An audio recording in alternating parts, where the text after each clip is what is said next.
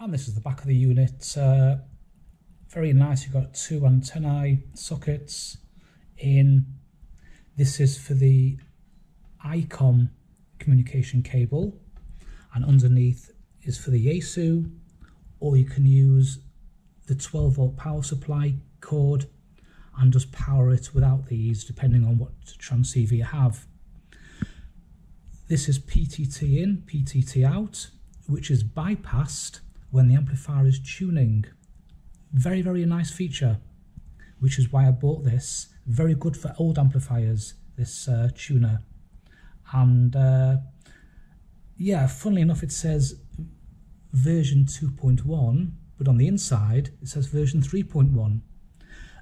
Another nice feature I find, some manufacturers just use a nut to tighten these up, as I'm sure you've seen.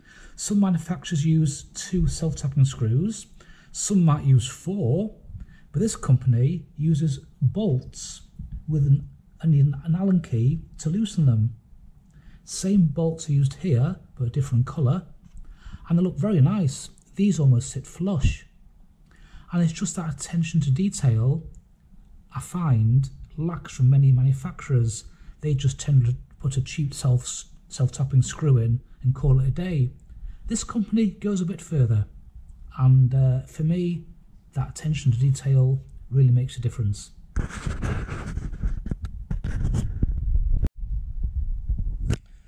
So this is my, well, as you can see, my matte tuner.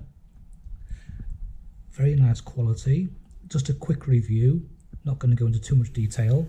Very well made unit. This feels like milled aluminium on the front, and as you can see, they don't use the normal self-tapping screws.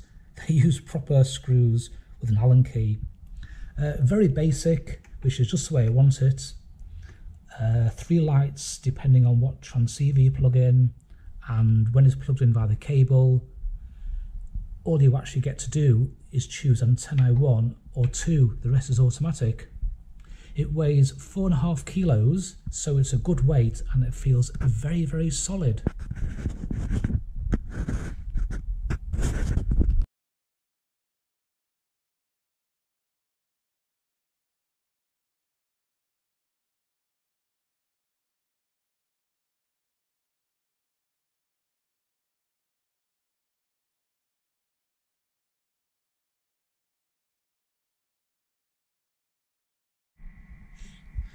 So I thought we'd have a look at inside the M80 Pro 1500. It does seem quite well put together. Everything looks neat and tidy, but I don't know too much about it anyway. I was expecting for €700, this is what these cost new, a little bit more inside. But after watching some YouTube videos of other 80 units, this is actually quite a lot compared to some of them. And we have the antennae in, then we got a choice, sorry, aerial out, 2 ins, so you can do 2 antennas from this tuner.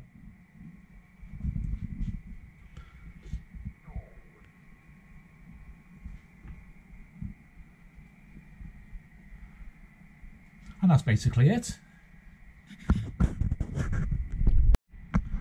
So a few of the highlights of this tuner is it does 1500 watt SSB. It can do 800 watts continuous, that's FM, FT8 for example. It has an automatic bypass function, which I'll show you in just a minute. Even more impressive, 5 seconds for a full tune, and once it's found it, it takes 0.1 of a second for the memory to be latched, and there's 16,000 memory inputs, which is around 14,000 more than other tuners. But what's so nice is green light shows it's tuned with the PTT here. automatically gets it on tune, and you saw the green light went out. Let's see if I can just do that again further up the band, because when the light goes out it means the PTT is being bypassed, so you don't have to turn the power down on the receiver. I'll press it again and you see it goes click, the light doesn't even go out. Let's see if I press it, light goes out, full tuning cycle, and as soon as the light comes on again, which was obviously this light here, then we know the PTT circuit is back in. Very impressive, and that basically means that you can keep your radio, if you like that thing, on full power, key the tuner up, and the tuner can take no more than 15 watts, and you know the radio is just pushing a very small amount of power in. And we'll see what this is now. Key up, and there we are, very, very low. But if I take the AT tuner out, we can see how high that is, and that's way too high. And just to show, the light goes out here. That's the tuner button. Full cycle. Green light's on, ready to go. It couldn't be any easier. One reason I chose this, and it does look better with its cover on, is that it's just so simple. Plug and play, as they say.